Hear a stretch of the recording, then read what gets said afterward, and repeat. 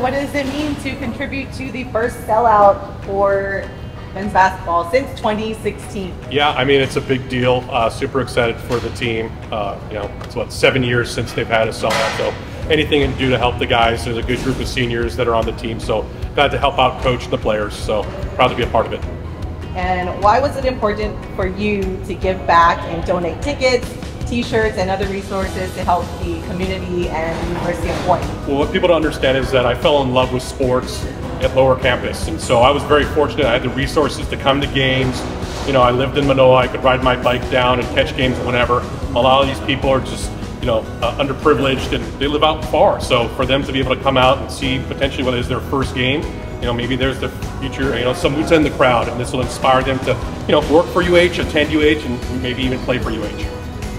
What will you remember the most about this particular senior class? I mean, just great kids, the local ties, Samuta staying home, and just being a part of this program for 6-7 years now. And then Kamaka coming from Texas back home, he has the Hawaii ties, and Juan, just a good kid who I've got to know over the last few years, and just proud of these guys, and just good kids, and so happy to help them out and help them celebrate it and go out like real winners.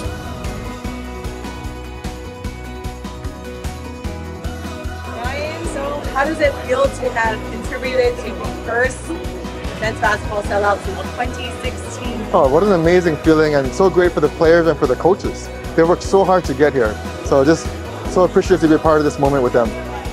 And as far as what you know about this senior class, maybe if you want to share some words about what makes it so special this year. Well, they have the talent, they have the togetherness, they have the teamwork. They're all selfless. You can see it on the court, right? They're not trying to be stars. They're trying to help each other to get past each game. And again, that selfless spirit is really what builds their team and what attracts other players to play with them. So this is their best year, right? This is a year where they have the greatest talent they've ever had in club history. And it's a reflection of not just the players, but also the coaches. That is Coach Kanat and his entire coaching staff and the culture that they create.